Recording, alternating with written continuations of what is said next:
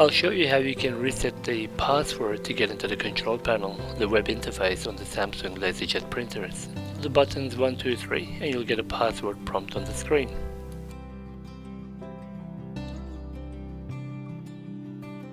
You'll need to type in the passcode 1934.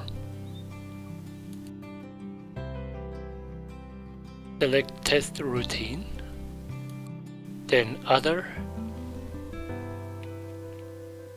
Memory Clear, and OK to clear the memory. You will need to turn the printer off and then back on, and then it will be factory reset. Let's now test it out. Before I could not log in as the previous owner forgot the password. So here we go. Let's give it a go. SEC 5 zeros.